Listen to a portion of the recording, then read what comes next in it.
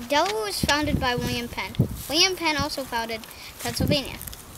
Delaware was originally a part of Pennsylvania, but then it became the colony of Delaware. Delaware was named after the governor of Virginia, Lord de la Warr. New Netherland was took over by the English in 1664. New Netherland includes Delaware.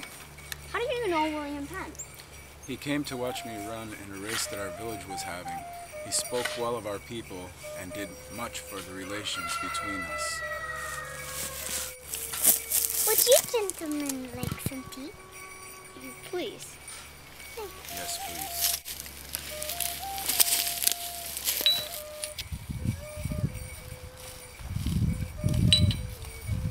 What do you think would have happened if William Penn hadn't been a Quaker in King Charles II's family? I'm sure there would have been much more bloodshed between us How do and you the think English. William Penn affected how your people were treated?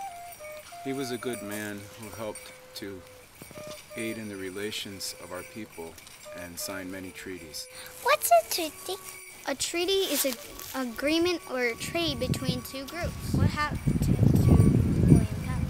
I've heard that he fallen ill and had a stroke and passed on, but his wife carries on his legacy. This is John Biddle signing out from Delaware News on April 1st, 1718.